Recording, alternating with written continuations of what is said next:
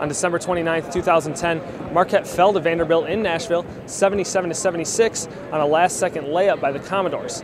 Fast forward exactly 1 year to Thursday night, where no last-second layup was needed.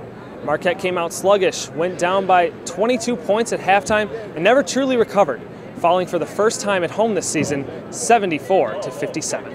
We were too reliant on making shots in hopes that that would increase our energy and our emotion, and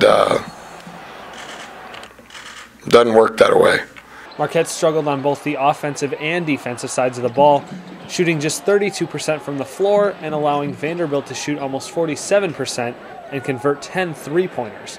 The Commodores also out-rebounded Marquette, showing what kind of problems Vanderbilt's length caused for the Golden Eagles. I take a lot of vitamins because I'm not in great health all the time, but I haven't seen any vitamins for length. We have to do what we do, and when we do, we're good.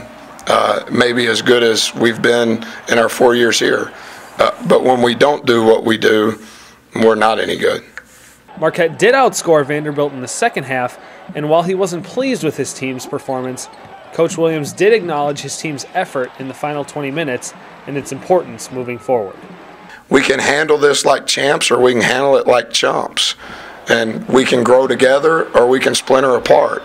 And I thought some of our guys' emotion and purpose was really good in the second half.